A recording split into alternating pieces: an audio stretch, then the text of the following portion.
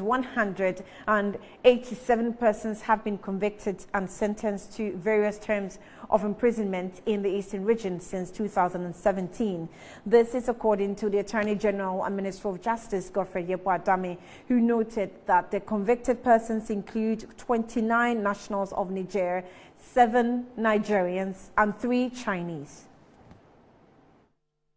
The accused persons were tried and sentenced to the maximum custodial sentences allowed under the law or close to the maximum. The Attorney General, however, expressed displeasure with the decision of the Circuit Court in 5 of the cases involving the trial of 47 persons. According to him, the ruling was contrary to the new Act 995, which increased the penalty for engaging in illegal mining operations and illegal trading in minerals. He indicated that he would resort to higher court to ensure that the accused persons are punished under the new Act 995. The Attorney General further noted that an update on the prosecution of illegal mining cases in other regions, particularly Ashanti, Western and Greater Accra regions, will be provided in due course.